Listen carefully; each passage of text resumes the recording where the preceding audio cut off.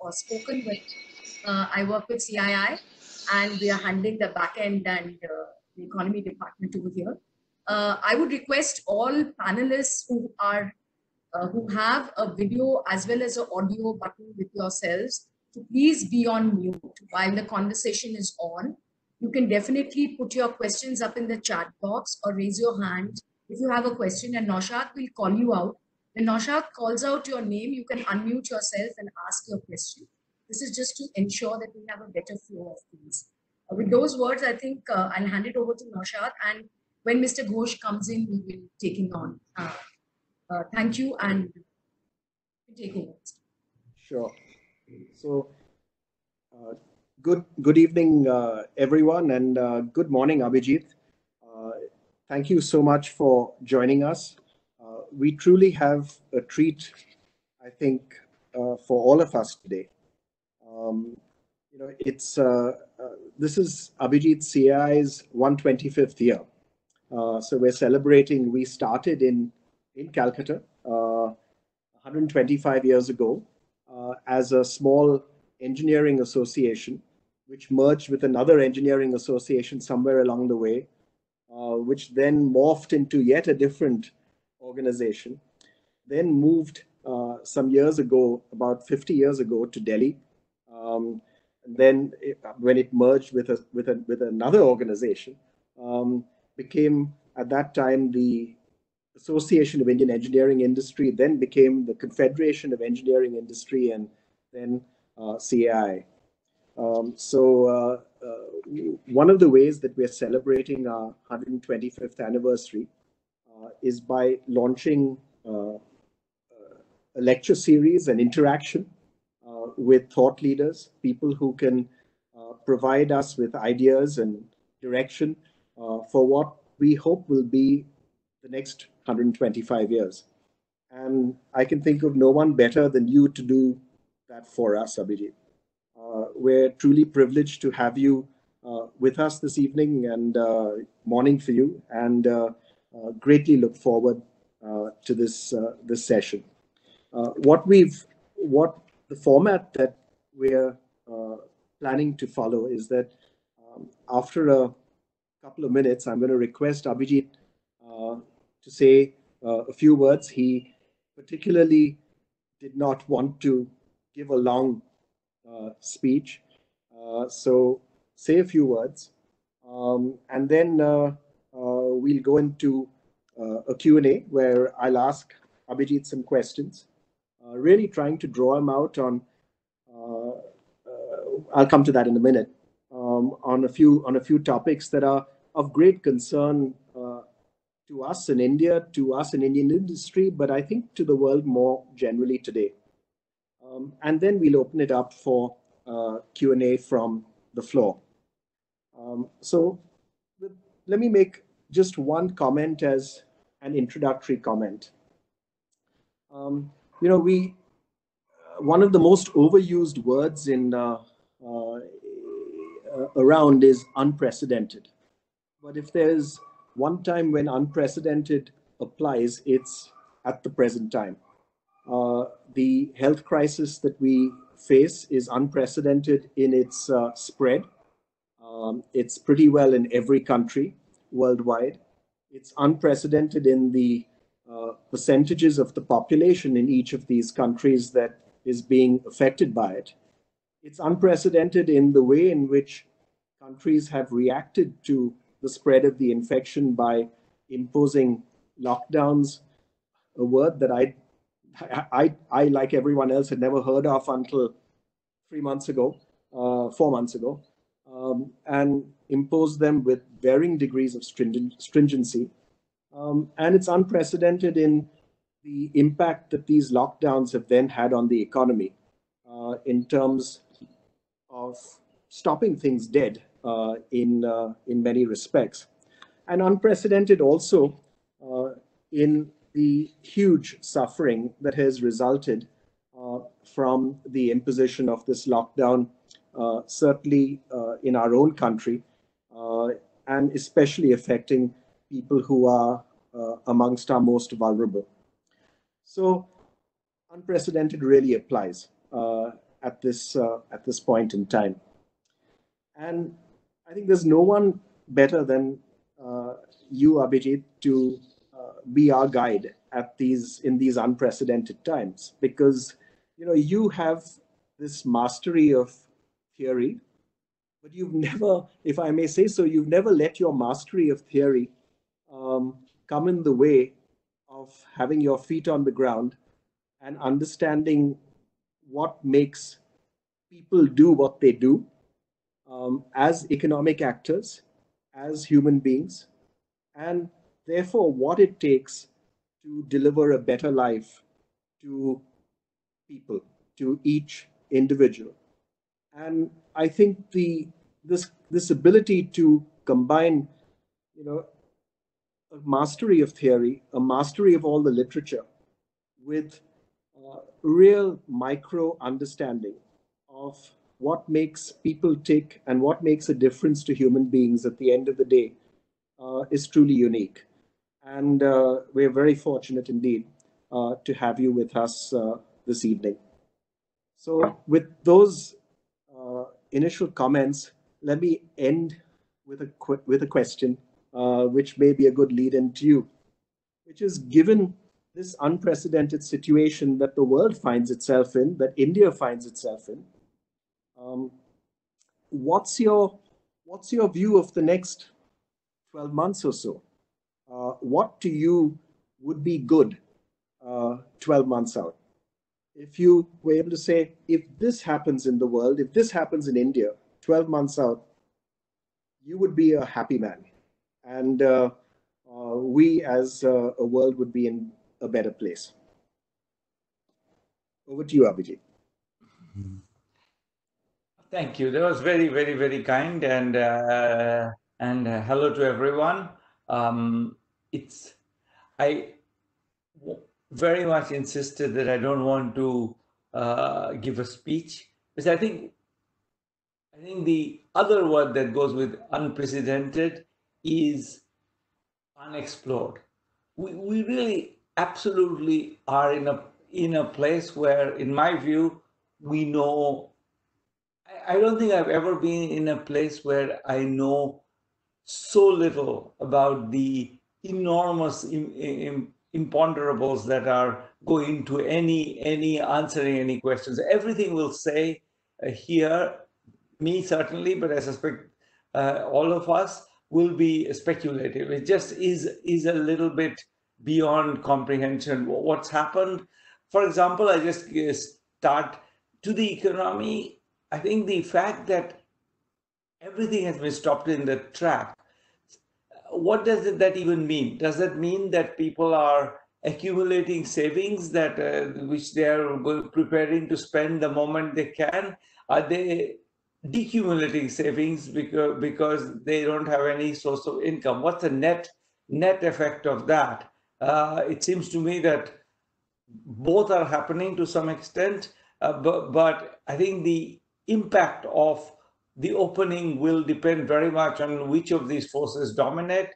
And again, it depends a bit on people's expectations. I think people will need to, if people are very pessimistic, they should hold on to their savings. If people are very pessimistic, they will not expect to find employment.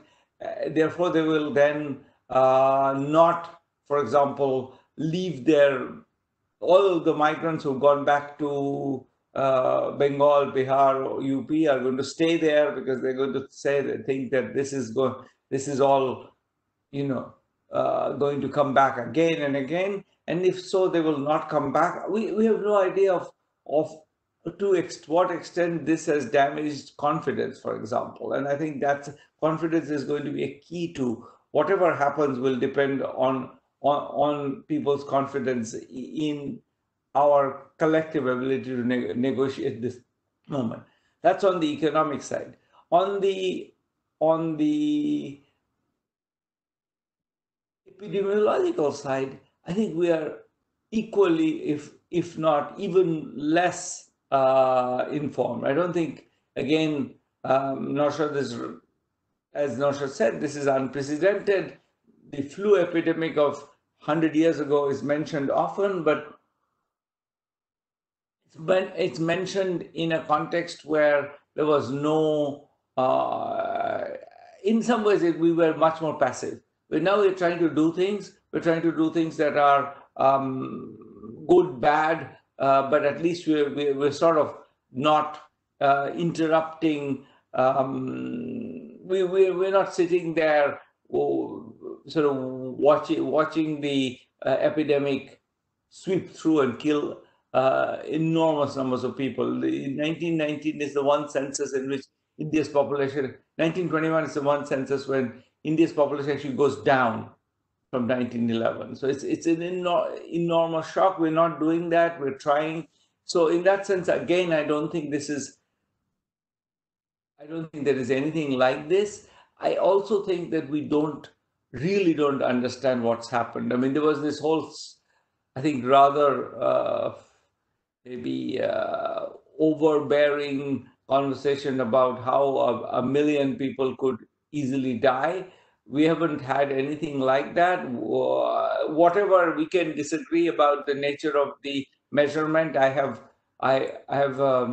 particular bugbear here. I'll keep coming back to it, that we're doing nothing good about measurement right now. Even with the 100,000 tests, I think we're way behind, and certainly we're not making that data public in ways that should be. But nonetheless, I think there is no evidence of hospitals being jammed, except maybe in parts of Bombay. There's no evidence of people kind of, just the death rates seem to be lower rather than higher in the last month, largely because traffic deaths are so much worse problem than anything else. We really should be, this should make us rethink traffic, because it's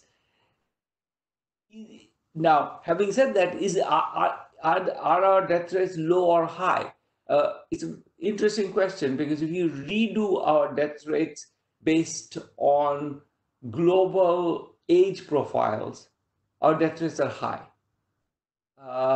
We are very young. So people who are dying in India don't die in other places. So we are really, people in their 50s and 60s are the ones who are dying in India. If you look at those death rates, they are 1% in other countries and 3% in India. So we're really, it depends on, but should we use that? Should we think of this as being a measure of directly controlling for age, or should we realize that this is actually,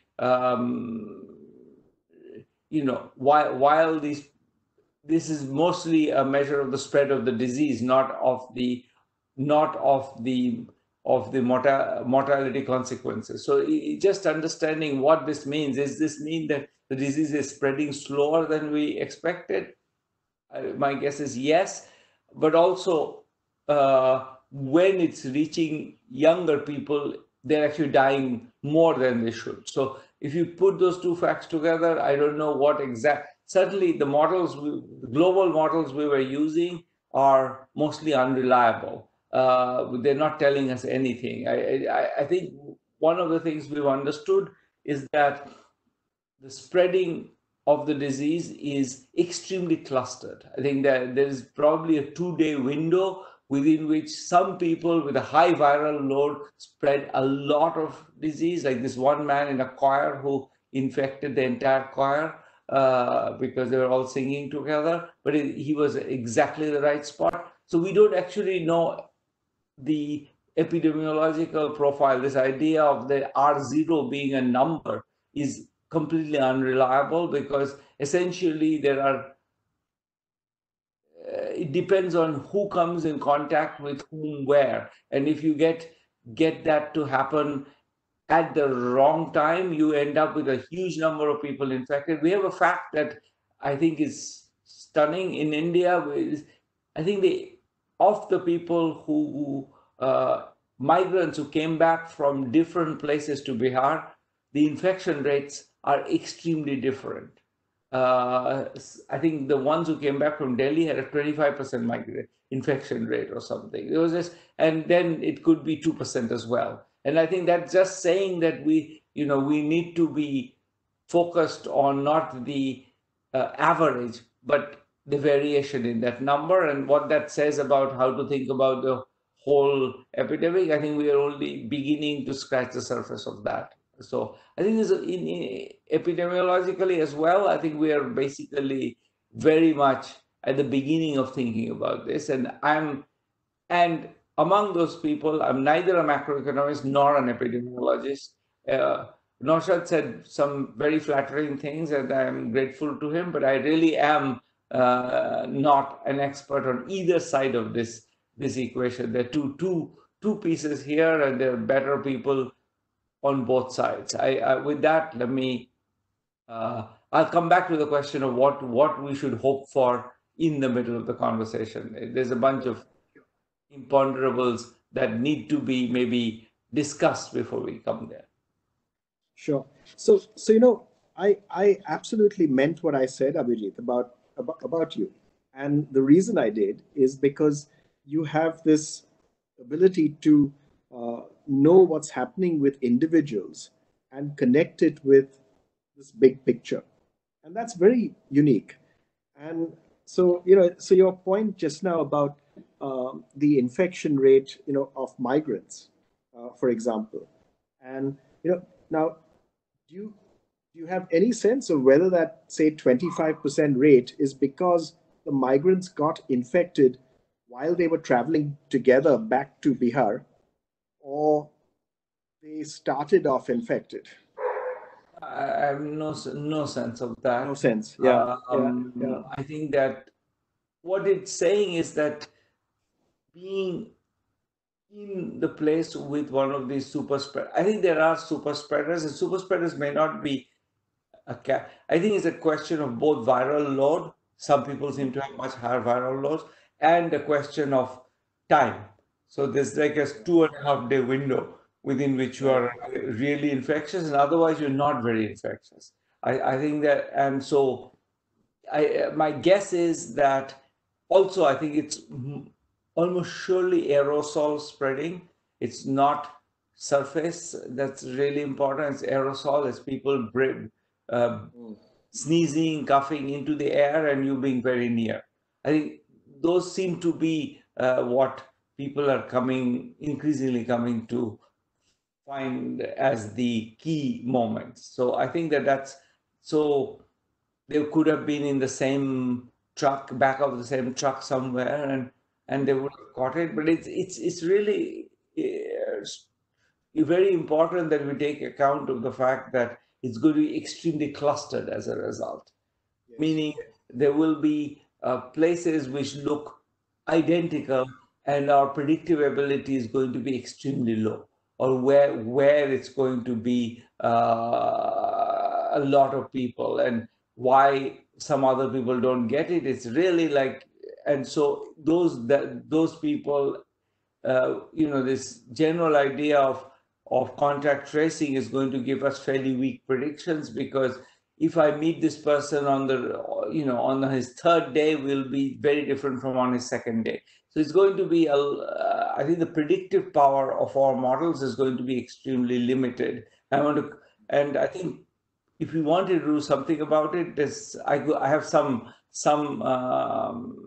I've learned something about that, how to think about the question of what we do to be a bit more sophisticated about the data. I can come back to that if you want. But actually, sorry? If you can say something more about that, about the data, that would be very useful, because one of the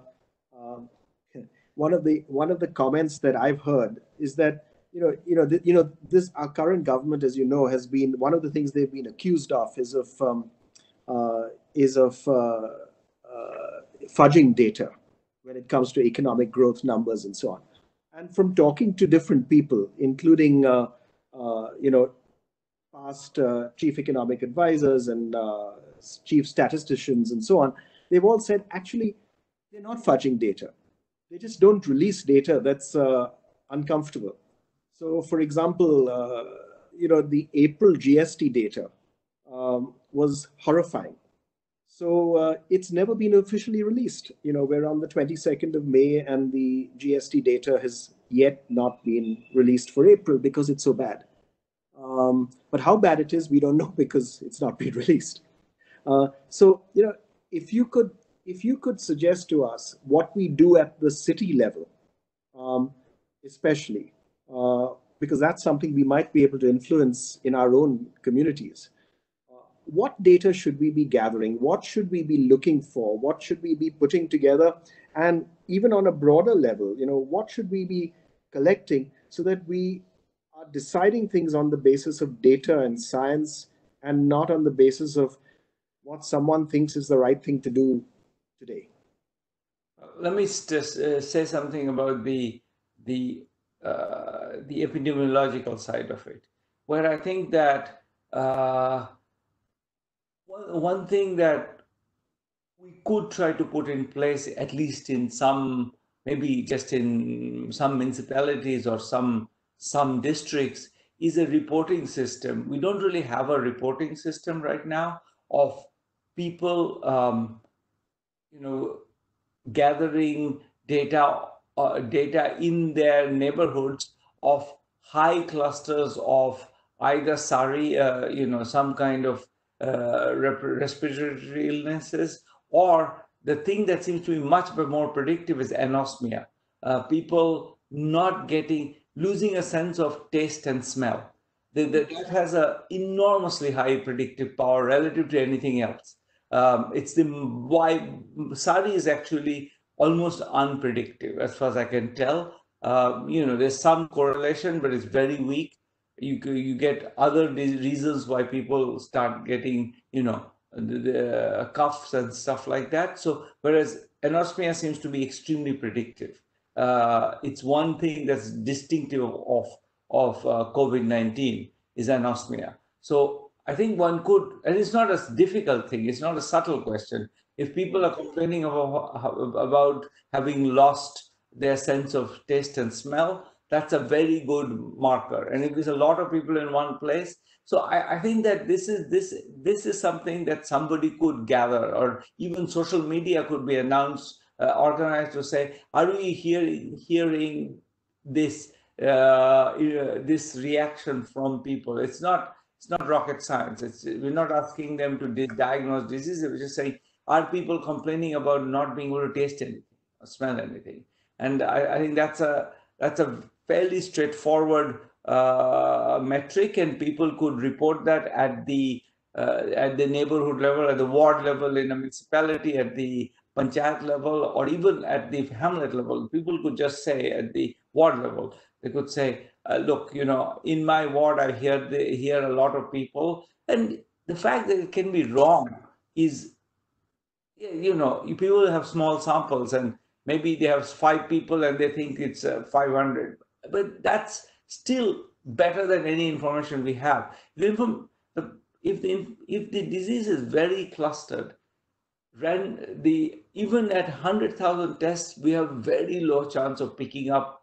And we're still not doing 100,000 tests. A very small part of the tests are actually being done for the general population, and in particular for populations that are asymptomatic. I think that but I think if there was a way to do it so that we would do a lot more of these tests in places where people complain about anosmia, or we would be able to actually be able to respond to it much quicker. So I do feel that there is a sense in which the engagement with the local level has in general been weak in this.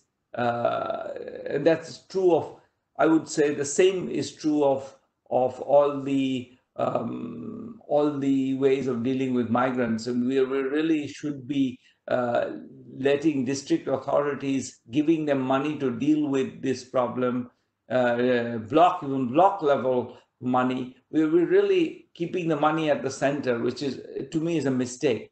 The states can borrow a little bit more, but even that, it seems to me to be the order of magnitude seems to be wrong, that we should be giving a lot more money, especially at the district and block level. Give the district magistrate a fund which he can draw upon if he finds a cluster of people who happen to be stuck in the middle of his district. I think that you sort of, if we think of this as being a problem that's happening at a much more granular level, we have a much better chance of tackling it. It's you know, I think this enormous diversity of experiences. We find even with all my doubts about the data, I feel that there are places where the mortality rates seem much higher than others. It's true that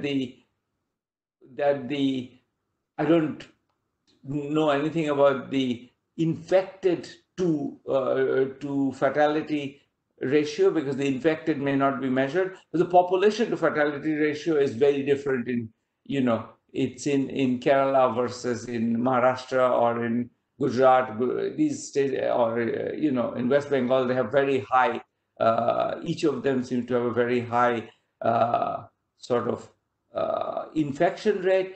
Population based, again, in West Bengal it is very low, in Maharashtra much higher. So, you know, I think one should just think about the population based rate, and you can see that there's enormous variation, and that variation is probably replicated many folds over in neighborhoods. The neighborhoods where lots of people are sick and dying, a lot of neighborhoods where that's not happening. And if we don't think about the neighborhood as being the key place to address it, I think we're going to get it wrong. So just in terms of epidemiological data, I think we need to, and in terms of, you know, migrant data, where are vulnerable populations, I think we need to throw that problem to the district. So the district has to think of ways, suggest ideas, give them money, and try to get a much more local reporting structure. I think we're sort of trying to run it from the state capital or from the national capital, and that's just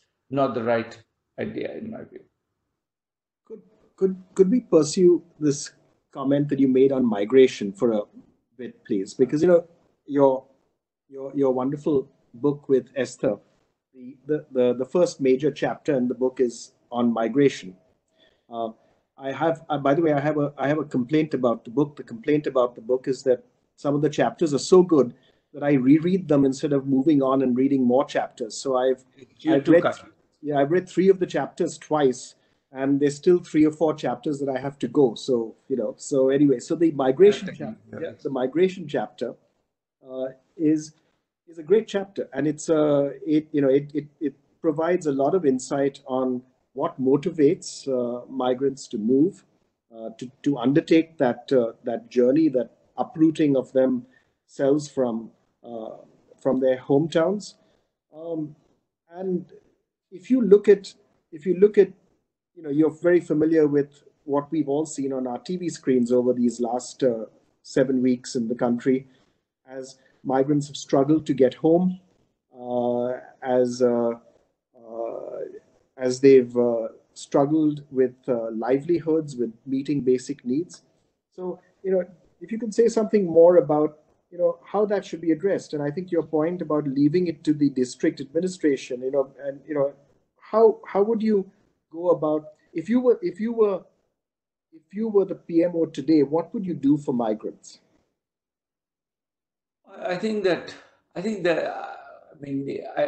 basic idea, I think, for a first step is relatively obvious, which is allow everybody, I would say, cancel all or put in abeyance all ration cards from before and issue fresh ration cards to everyone now, just so that, you know, no duplication. You get fresh ration cards, and try to use, you know, to whatever extent possible, Aadhaar to deduplicate. But fine, if you can't deduplicate, don't duplicate. Don't deny people cards because you can't verify them. Just give it away, so that everybody has the right to go to wherever they are, I think food is really, I mean, they're really starving. It's not, we're not talking about starving as a metaphor. We're talking about literally these people, many of them have no savings. And that's not a comment on their irresponsibility. They send their money home. The typical thing is, as you know, Naushad, well, a lot of them get food from their employer. They will actually, construction workers live on the site. The employer might give them actually some food to cook on the construction site. They often live in, they build a tarp on, put a tarp on it and live under it or something. And or just if one floor has been built, they live under that floor. That's absolutely standard. For those people, they had no expectation that they will need anything. They don't have savings for the right reason, which is that if you have a chance, you should send your money home where they need money. You have a life of, right now you just, so you have money for your return ticket, maybe a little bit more, but they're sending an enormous amount of money back.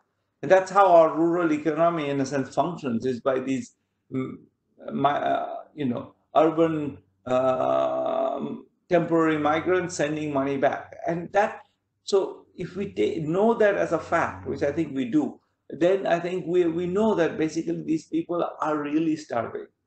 They have no social networks in these places often. Or the networks are with people like them who are also temporary migrants. They're not really, they don't have a friend who can give them a place to stay for the next few months. I mean, their friends are also not wealthy. There's no space. I just think that space and, the space and food are both extraordinarily immediate compulsion. So they're acting, as you can see, they're acting desperate, and they're desperate. They are desperate. I think the key point to recognize is that this is not that they are kind of irresponsible people. They are acting desperate because they are desperate. And if so, then just providing them with food and shelter would, in a sense, be. Now, it's not easy to provide shelter, because you have to think of ways in which you don't want to bring together large numbers of people. Because the spreading is, if you have 200 people, you're much more likely to spread than if you have 10 people so you want to somehow think that through. I don't know why, for example, the construction sites where they were working are not required to house them. Just house them. Don't have to give them anything. Just let them stay. I think closing area, where they could, so it that will mean small groups will stay in different places. I think we need to be more creative. And in that sense, I think the local authorities are much better positioned to negotiate those, to see, okay, here there is an empty school building, we can put some people in that. Or I think that we need to be much more flexible about this. But then the second question is food. And food, I think we could solve. I think if we just decided to give everybody the right to get free food, what's the worst thing that will happen? People will lose some free food to people who don't need it. I think given the extent of displacement, I don't think that's a big deal. So let's assume that that's also something we can just do. So I think that I would have started by just giving them a sense, because I think this will have this experience, if it's really horrible, getting the migrants back will be hard. They'll just, I think the point we make in the book is that enormous number of people take extreme poverty over migrating to the city. That's the fact that is striking, not the opposite, that people go to the city, but that you have a bunch of people in UP earning, half of what they could earn in the city, and they don't go because it's still too unpleasant. Life is just too unpleasant in the city. And if you now add to it that, there is this, and it could be that the disease comes back. I would say very likely disease comes back. another shutdown? I mean, really, I think that if we don't prepare for that moment now, to say that if we are reopening, let's reopen. I think we don't really know enough to justify the extremely rigid lockdown. But then once we reopen, what's the next step? Well, if the disease comes back, the ideal scenario, going back to your question, the most optimistic scenario for the next few months, the vaccine, I think, I'm guessing still by the time a vaccine comes will be in the spring of next year at the earliest. The most optimistic scenario is that. And maybe I'll say something about that if you ask me again. But I think that's given that Moderna is saying, for example, the January, the US government was just talking about an October vaccine, but I think the US government is now trying to have everything before the election. So I don't believe anything they say.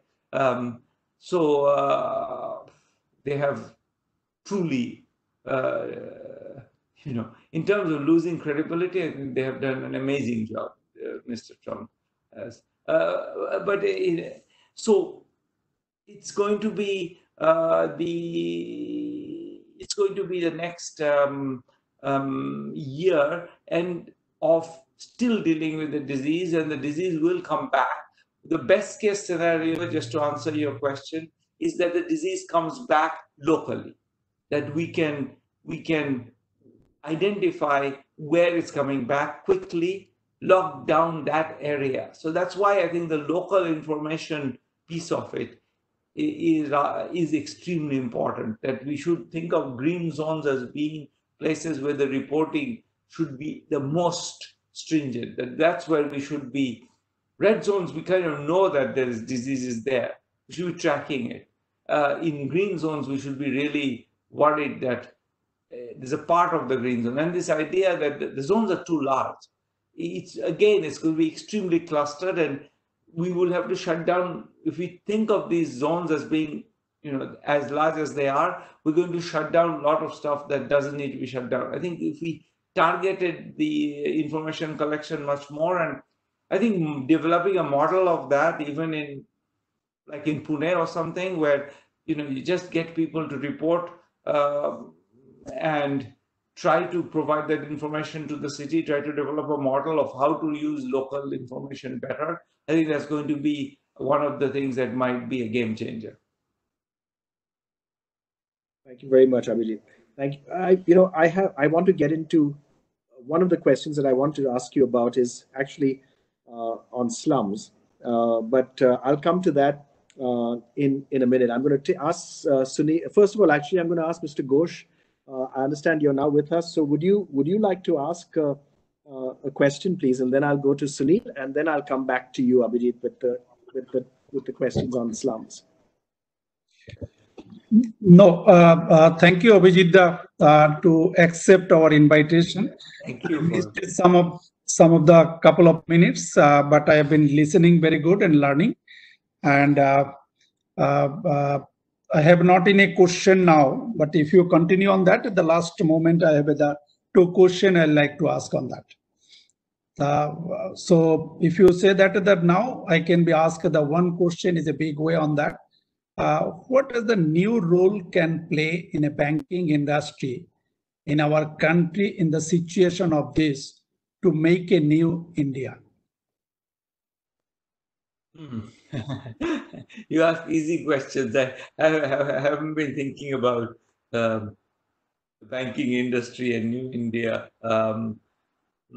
at all, let me say. I've been thinking about migrants a bit, but not at all about the banking industry. What do I have to say?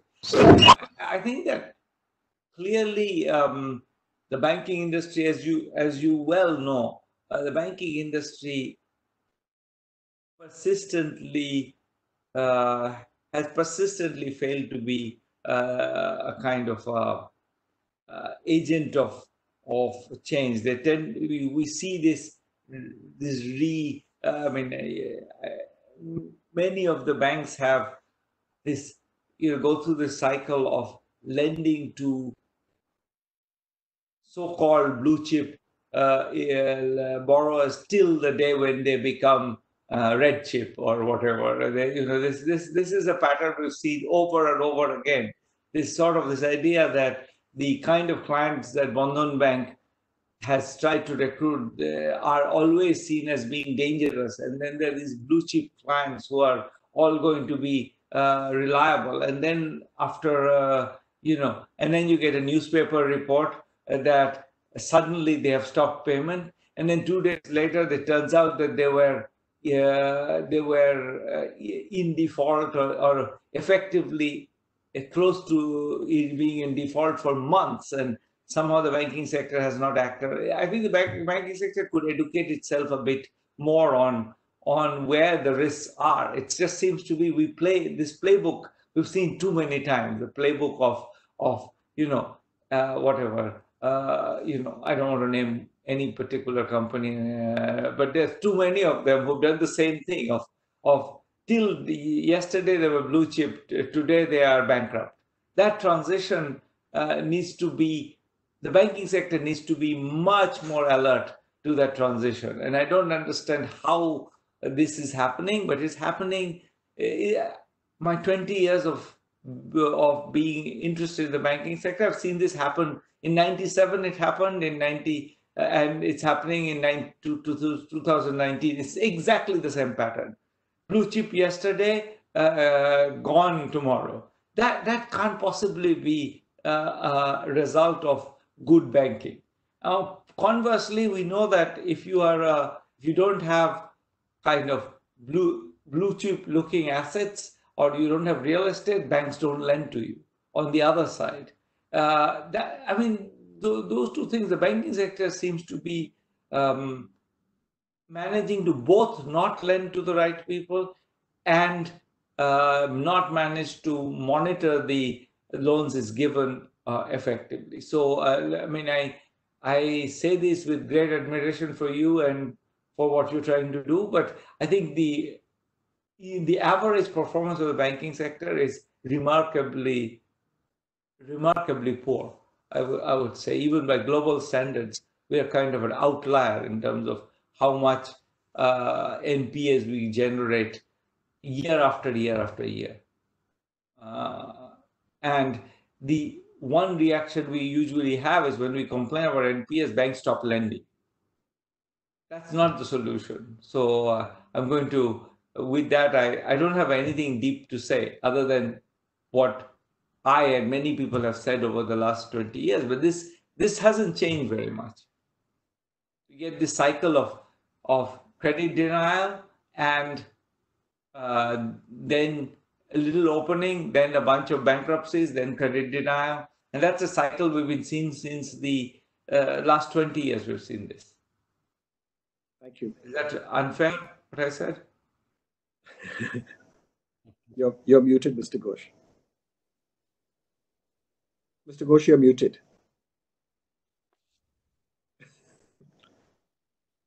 So thank you, Dada. I have been asking on that. Another thing is very related. You are also sometimes have been expressed on that to give the cash money to the poor people hands in this time. So what types of potential risk you feel that will be created, or how we can mitigate that types of risk in the country? So it's interesting. I think we have I think the Bandhan accounts were set up with the idea that this is going to be the channel through which everybody can be reached. For what we haven't quite understood, but it looks like while the government has sent some money to these accounts, a lot of these accounts don't seem to be they seem to be inactive, or people seem to be not have access to it. There's some survey data now that we see, and we see that people are not necessarily connected to those accounts. So I think we haven't quite understood what is it that stopped this the Jandan accounts from being used very much. But it was already known that they were not being used a lot. A lot of those accounts. So is it distance? Is it that basically they are, 5 kilometers away from the bank? Did we not set up, in some ways, African countries have gone all the way to using entirely phone banking. You see that in countries like Togo, which are, infinitely poorer than us, they can reach basically half the population with cash transfers within a week. We're not able to do it, partly because we haven't integrated the whole infrastructure very well. So I think that the big dangers are just, I think we're going to miss a lot of people. So I think that goes back to the point I was making before, which is that I think the idea that we should not do it because we're going to miss a lot of people is silly. In my view, we should think of that as being, that's a reason to engage with a lot of local, give the money to the states, to give the money to the districts, to give the money to NGOs or whoever it is that can connect at the to identify the populations that are not connected. So I think we know that there are a bunch of people in Tamil Nadu. We've been actually trying to work with the government. The government is very keen right now to provide cash to the elderly. Tamil Nadu has, because of its early demographic transition, has lots of elderly who live alone, and those people we did a survey of them. They don't seem to know. They know there's a lockdown. They don't know why, and they don't know exactly what they're supposed to do. And the government has tried to push pensions to them. There is a pension scheme. A lot of these people are excluded from it because the government thinks that they have some source of money or the other, which they might. But right now, a lot of those things have also broken down. The son in the city was sending them money, is not sending them money anymore. They're baffled by this whole thing. And yet, we can't unlock. The government is finding it hard to unlock the money flows because we have set up a system of checks and balances, etc.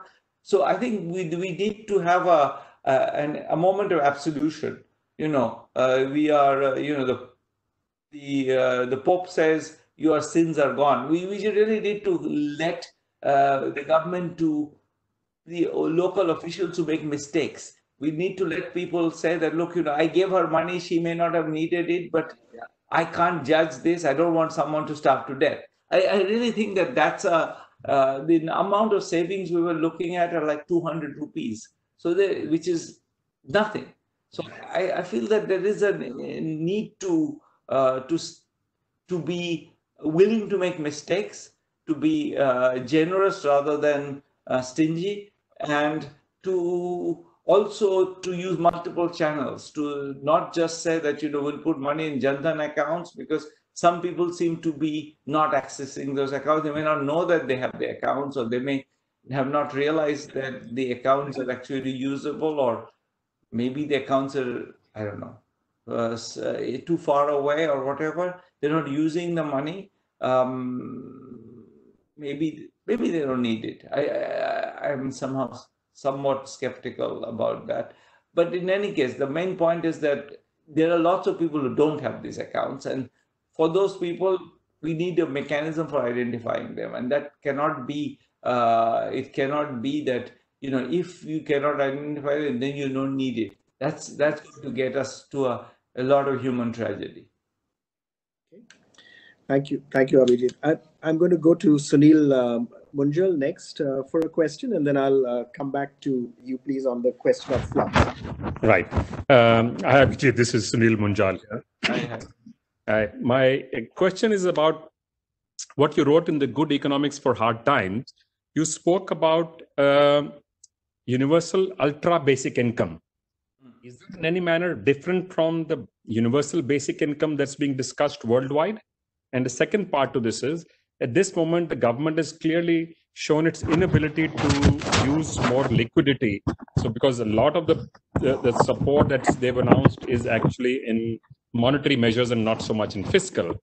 Would you be okay with them printing more money to provide the universal basic income or cash directly in consumers' hands at this time, especially the poor? Yeah, so maybe I start in reverse. I've been saying that I would be perfectly okay with them printing money to give cash to the poor. I don't think anything. I think if you look at what the US is doing, what Japan is doing, what Europe is doing, the Germans have now gone to extraordinarily aggressive monetization of debt. I mean, this is if the Germans can do it, there is no country that has very articulated kind of fiscal and monetary policy that hasn't gone there except us, in a sense. We really are among the most conservative macro managers. I don't see a reason to do it. I think we know exactly why to, the biggest risk is there'll be some inflation, but this is much less of a danger than a deflation. I think we really could get into a deflationary spiral. So related to that, it's quite. I think the reason why we call it universal ultra basic income is that I think we wanted to make the point that even a small amount, creating channels for transferring a small amount of money is actually quite important. Even the amount of money doesn't have to be huge to be consequential. And I think one of the things that this crisis shows is that if we had a mechanism which was every individual, whether or not he's at home, could get some money to live on, we would have this migrant thing would not have happened. It's a very good illustration of what having open channels does. So part of the idea we were pushing was that we should be in a place where when there's let's say a drought or anything, we were not thinking of pandemic since we wrote the book before the pandemic, but the government should be in a place to send resources quickly and not think about, is this person eligible or not? Let's not think about those questions. So make it ultra basic. It's what a desperate person with extreme in extreme distress could use to survive the next few weeks. Think of it as that. Yeah, okay, you said next few weeks, right? Okay. Yeah, that's very much the idea that we were pushing, is that look, let's not try to design a system that deals with, I think for a country like India, dealing with long-term indigence, I think that will require other mechanisms, and we don't have the resources to do it. We have the resources to not have someone starve to death or act in self-destructive ways because they fear that they're going to starve to death, like the migrants are, walking back in this heat to UP, and people are dying on the road or something. That seems to me that we're not trying. This is not aiming very high, but it's probably aiming at the right place. Thanks. So I'm going to call you later for a longer chat on a different subject, Abhijit. Okay, please do. So Abhijit, I wanted to take this opportunity to actually ask you about something that has been sort of just going through my head of late, which is the whole question of slums, urban slums that we have in the country, and our real neglect of them over decades. I asked my father yesterday, I said, when you were in Bombay in the 50s, were there slums? And he said, oh, yes. So it's something, we've obviously lived with for, decades. And we kind of close our eyes to them. We drive past them. We employ people as domestic help who live in the slums without really concerning ourselves much about where they live and in what circumstances. And it's now suddenly become a big issue, especially in Bombay, but not only in Bombay, in many parts of many cities around the country. I just wondered, if you could help us think through how we should be thinking about slums in the sort of short, medium, and long term. In the short term, we seem to be approaching slums as a place where infection is spreading, and therefore we need to contain it. And I really worry that we're trying to contain it within the slum without trying to do things that are good for the slum. We're just trying to keep it from spreading out of the slum, which to me is the makings of a humanitarian disaster, actually. But what should one do in the short term with slums?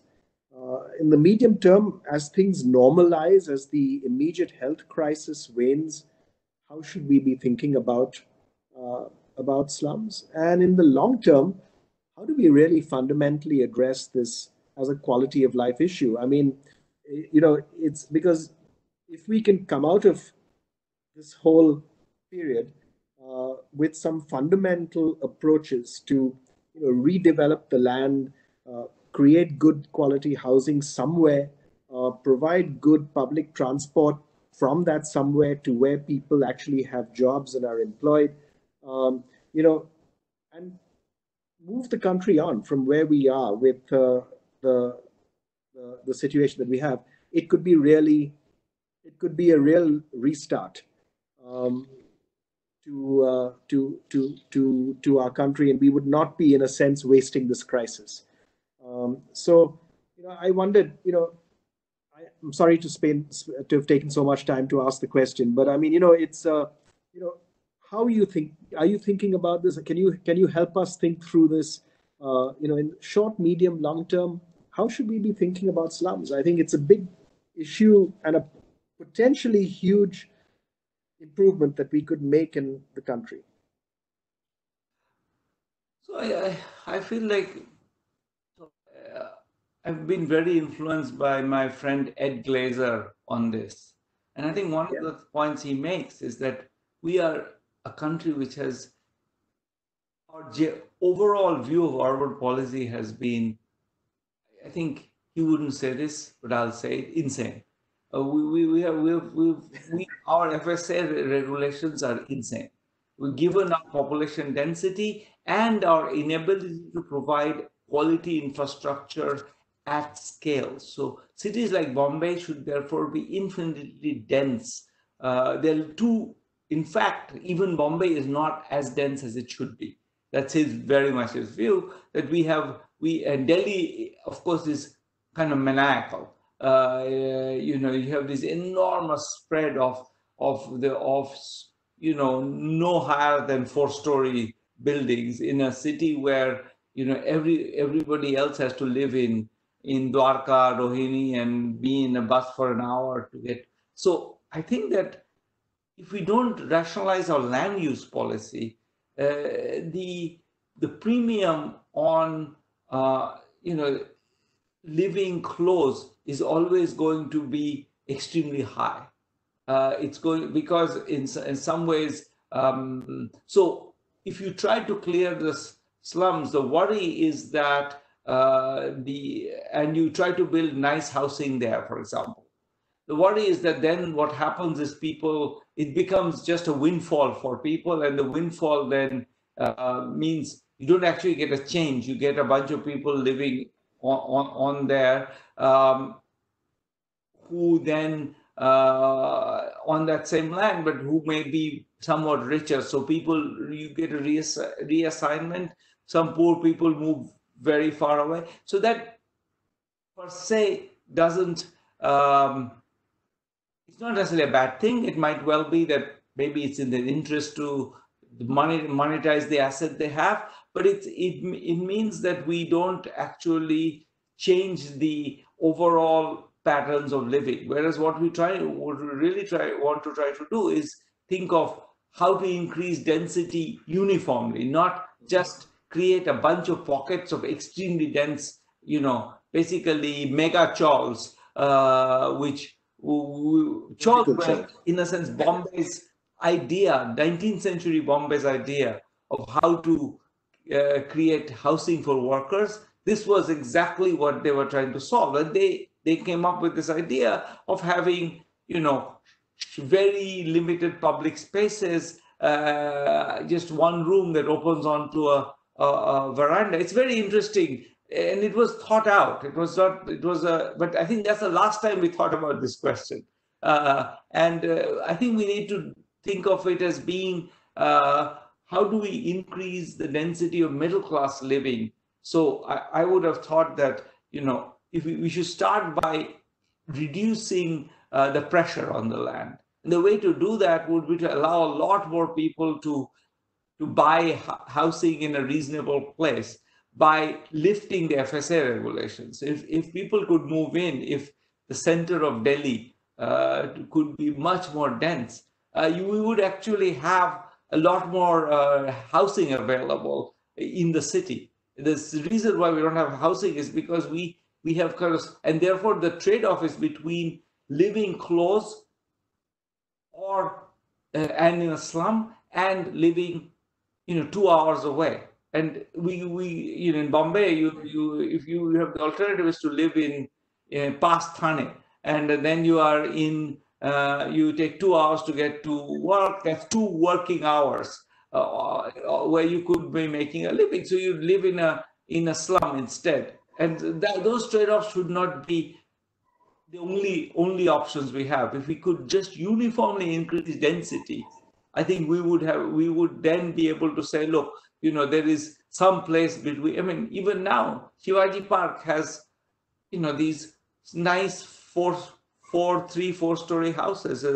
Dadar, where my mother grew up, is the same. It's not. We're really, most of it is still very low rise relative to a city like Bombay, which has extremely little land and an enormous population. We are nowhere there. We could let Dadar be twice or 3 times more dense. We'll have to think about this goes with transport policies. We need to be much more stringent about letting people park cars and drive cars. And Vikram will resent my Vikram Kirloskar will resent my attempt to shut down the expansion of the automotive industry. But I think that all of those things go together. We need to think through this whole question of how to accommodate the traffic. That if we increase density, the traffic becomes that much worse. And so we need to be able to,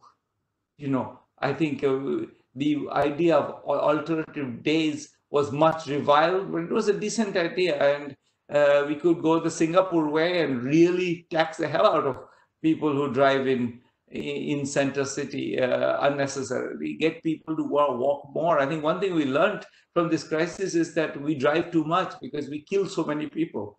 I mean, every time people drive, they kill people. We're seeing a reduction in mortality rates as a result of pandemic. That just says how bad our roads are. And so I think that we have to think of it through not just as a matter of taking the land away from the slum dwellers, which you could do in different ways, but I think as a matter of generally not giving them these dire choices, where they in a sense either hold on to the asset because they can't really think of it being in a train for 2 hours, or they don't, or they leave and they live 2 hours away, and therefore their incomes go down because they're 4 hours a day of not working. So I think those dire choices have to make it very hard to do. Then everybody protests as the moment you try to do it. If this was a more reasonably developed city so that there was more space for everybody, then your choice might be 45 minutes away and people might be willing to do that. I just think that we need to have a more graded approach. It's not just slums and everything else is fine and slums are the problem. Is exactly our instinct to think about this, and we've always dealt with it this way, which is, I think, I'm kind of now channeling a Glazer, but I think he's right on that. Okay, thank you. Thank you very much for that. I'm going to go to Vinayak Chatterjee next. Vinayak, You'll have to unmute. From Gurgaon, this is another Vinayak addressing to the Vinayak. So, good evening to you. And just to refresh collective memory, I had the pleasure of we had the pleasure of meeting each other during the Shere Bangali ceremonies many years ago together when we were there together. So greetings from Gurgaon. I too have been reading your book, and it is in the spirit of your great work amongst the poor all over the world, poor economics, that I'm going to ask you an uncomfortable question. We are now all talking about migrant, but the migrant business is just a subset of the larger superset of what we call the unorganized sector, the informal sector, or the vulnerable self-employed in urban and suburban areas in India. Migrant is just a subset of people we see traveling back. But this section and the uncomfortability of the question is that as a society, and I'm including politicians, bureaucrats, industry, and very specifically economists also, both macro and microeconomists, of having seriously neglected this sector, who are such an important constituent of the economic delivery system of any nation. We have in the last many decades are guilty as a society of having neglected this sector, and it has suddenly come in full blast in our faces and come home to roost. What would you say about this? Is the question that I want to ask you. So I mean, I think the unorganized sector is, I mean, I think if you take the conventional economists of the right, I would say, they have often made the point that this is related to our way we have managed the labor market. So I do think that there is some, it's not entirely new, this conversation. I think we've had this conversation about the fact that 85% or some very large proportion of the labor force is not in the organized labor force. This conversation has been going on for a while. I think that you're a little bit, I think, unfair to the economics community. Let me defend them a little bit. I think that this conversation is going on for a while. I think the question that I think we now need to confront is, well, I think the migrants are a good example precisely because they are at the kind of the hurting edge of that, which is if we're going to, I think that it's very unlikely, even with the rather extreme moves in changing labor market conditions in kind of states like UP, I'm guessing that this sector will remain large, that it will not go to zero. Assuming that suddenly, I'm going to assume, and I maybe have some reasons to think about it, but in any case, assuming that we don't get rid of this sector, we need to think about the fact that as a result of being self-employed, we have no mechanism for, all these channels that we use, which are basically monetary. If we're going to emphasize monetary policy channels, these people are the hardest to reach. They really have no access to, I mean, there's some statement about how we're going to provide credit to this sector, but providing credit to people who have no known address is very difficult. And no, the banking sector has, it's easy to announce that we'll give loans to everybody. It's hard to implement. And we've learned this many times. The banking sector finds ways to not give loans that it doesn't know how to do. And so I think that we need to take into account the fact that we have a population of people who are vulnerable and for whom, if we wanted to do something for them, we have no way of doing it. We don't have a way of, other than giving them food, we don't have a mechanism for dealing with them. They don't really exist in any proper database as, the potential beneficiaries. So we have to use other means. So in the rural areas, you could use the NREGA roles, for example, people who have applied for NREGA as a way to give people money. You could, any family that applies, you could give them money. We don't have NREGA in urban areas. So in urban areas, we really don't have a scheme. And this was known for a while, that we don't have a scheme for the poor in urban areas. We have something in rural areas. In urban areas, at best, we have PDS, and PDS has the problem that PDS is linked to where you are domiciled, not where you're living. And that means that if I happen to be in Bombay and the pandemic strikes, I'm starving because I have no. So we need to think of ways in which this population, we can access them to provide help. And we don't have a mechanism for it. So I think you're right in saying we do talk about the unorganized sector, but not as a way of what happens to that unorganized sector if there is a massive shock like this. That's a conversation we never have.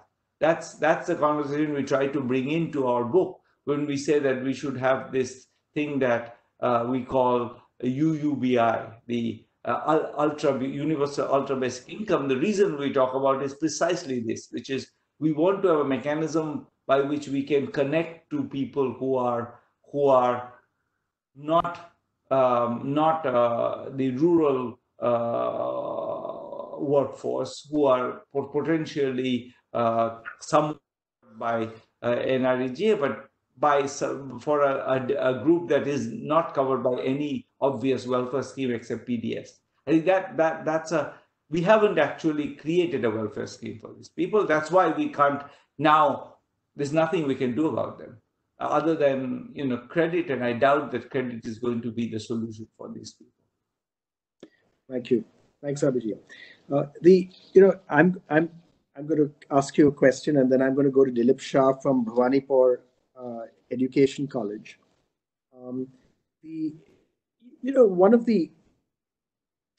of the things that we wrestle with in India, and this is people have commented on relatively low state capacity at various levels of government to actually deliver at the end. And you have a very nice approach of sort of not being, I don't think anyone would accuse you of being a diehard free marketeer. At the same time, you have, I think, a great belief in using markets to and incentives to deliver benefits that matter to people. So I'm just wondering how you think about, how do you put these two pieces together? How do you put the sort of states versus markets question on one side and low state capacity on the other side that we have in the country to do the kinds of things that you've been recommending? How do we most effectively feed people, provide income transfers to people, provide basic healthcare to people, educate people? How do we get that right with this constraint of state capacity? Excellent question. Let me, I guess I could go on about this, so let me not. Let me just deal with one small piece of it, which is the healthcare part of it, because I think that's a very good example. I think some of the other things, I think with enough will, we could create a universal ultra basic income or something. I think that would be it's not, I mean, the JAM infrastructure could be made better, and I think if we were to put the will, we could have a one nation, one ration card actually implemented and all that. I think those are actually relatively, I can sort of see my way to that. With healthcare in particular, it seems to me that what this has illustrated is also the extreme importance of public health, of people who are professionals, who understand some epidemiology, some infectious diseases, some, are able to give reliable advice at the ground level. I think that we were sort of, I think one of the things that this illustrates is how much we miss having a core of very good people working at the district level, dealing with their pandemic at the district level. And there, I just don't think that that's a problem the market can solve. I think that's a problem of, it's all about regulations, connecting, using the right regulations, right, using the right, making the right connections to between different problems, etc. So I feel that that's a good example of a problem where the state has to be effective. And I think one thing that I would say I want to take away from this this pandemic is that I think we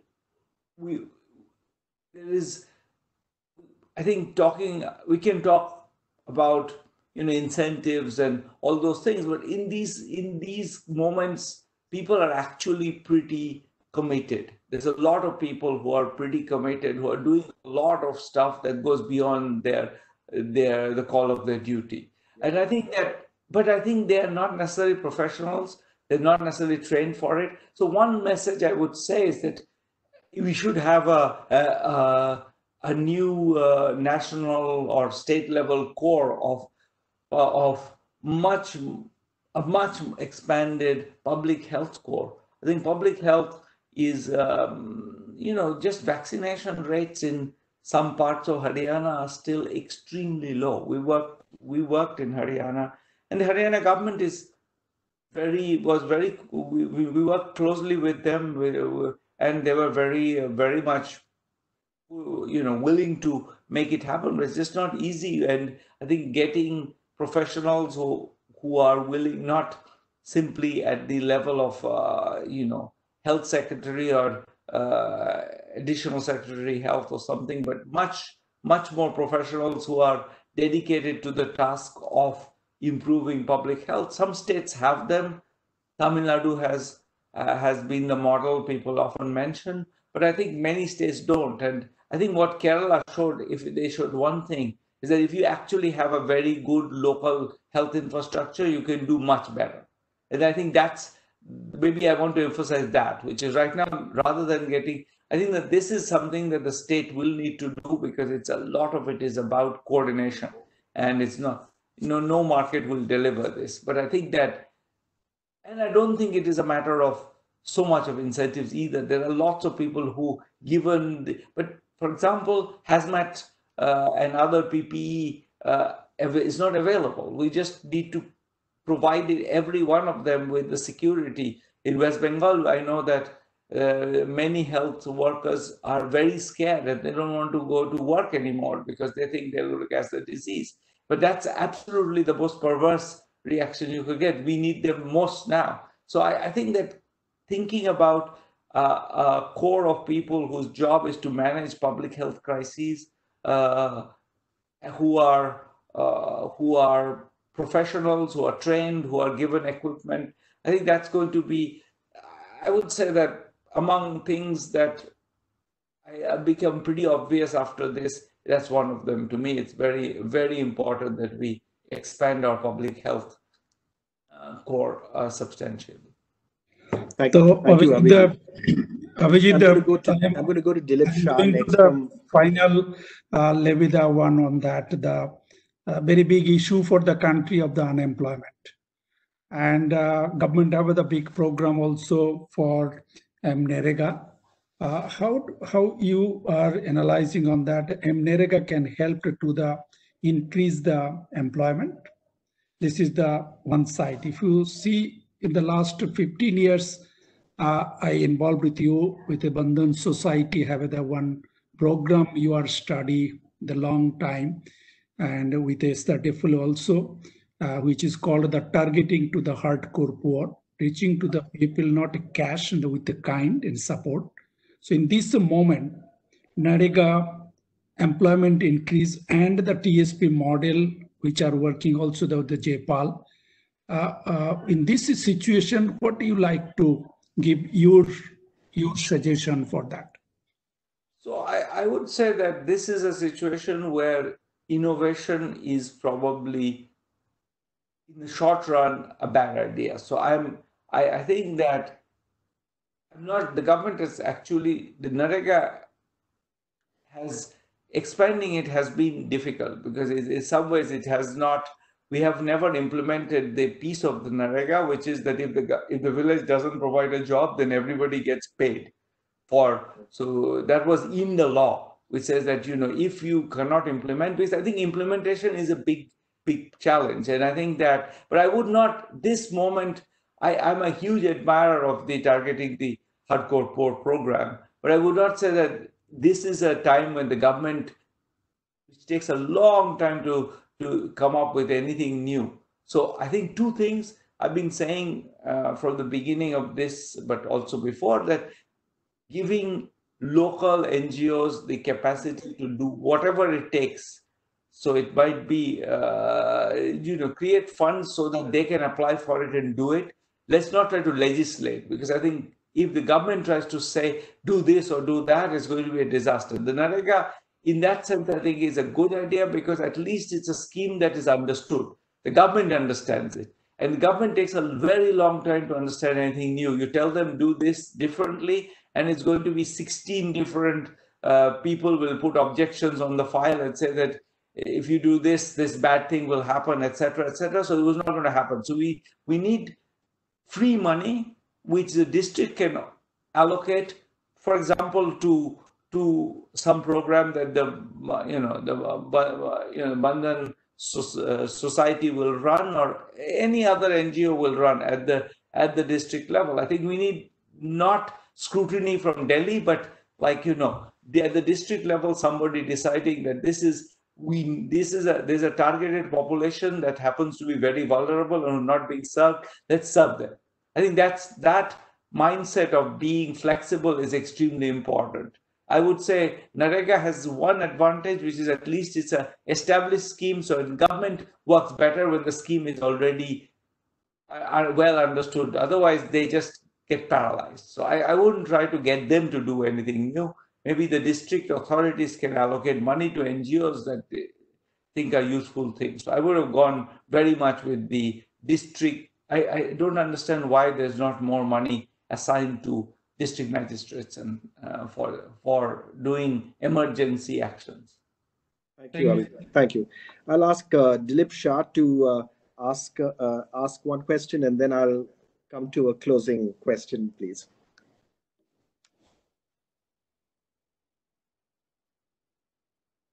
Dr. Shah?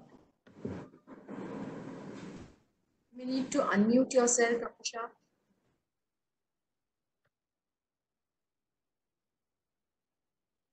If not, then okay. If not, then I'll go ahead. I'll go ahead, please, because I'll go ahead, please, because the question. Just a sec. Is Dilip Shah on, please? Okay, I'll go ahead. I'll go ahead with the last question, then, please, Abhijit, because I know we've been to you for a long period of time. Very good. Thank you. The question is really, a close friend of mine asked me this question today, and he asked the question. He said, if a child's graduating from college this year, in the current environment, what should they do? And I sort of very facetiously replied. I said, well, it's a big bad world out there. Ask them to stay in college. But can you provide a more positive and directional answer than what I did? Well, in some ways, I feel that for me, I do feel that if this is a moment where it teaches us that the particular sort of way we've been thinking about the world is flawed, that in some ways that we need to take nature more seriously, that nature is a huge danger, that in some sense the public goods are critical. We learn that the public space is important, that, you know, that we, and I don't mean by that just the government, I mean NGOs, I mean private companies, everybody, but in the public space, if the public space is important, that in a sense creates an enormous possibility for new leadership. I think we need new leadership. We start to see it actually. Greta and all these other people. I feel like I think whether they're right or wrong, I think new leadership is actually needed. We need to think of a world which is much more public spirited than it is. I think if this pandemic shows one thing, it shows that, you know, cynicism and cruelty go very closely with one another. You can be privately cynical and therefore effectively cruel, and that's what we've done a bit in our country.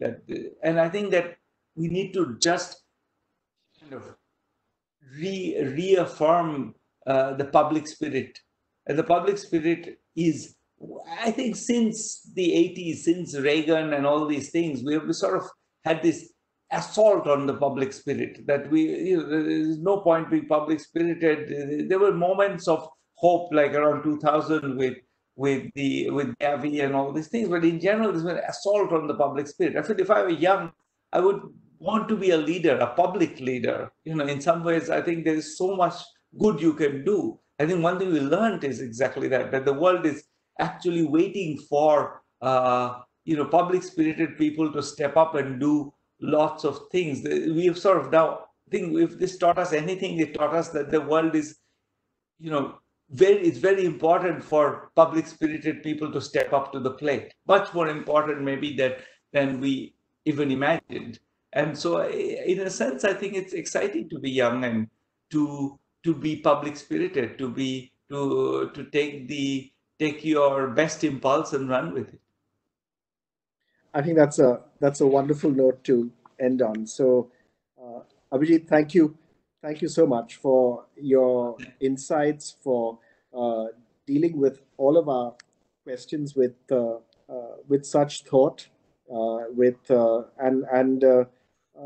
your many very powerful messages. I mean, I think your message that when there's such huge uncertainty coming from such huge unknowns, we need to be on the ball, and the best way of being on the ball is to delegate to the district level, delegate to the level where people are in direct contact with the people who need help, and fund those kinds of things generously, to rely on NGOs. I think these are all wonderful messages, to work on data so that we have some early warnings, and to address city issues and slum issues and so on by addressing the underlying issues of city density and how we create a whole range of options for people across all levels.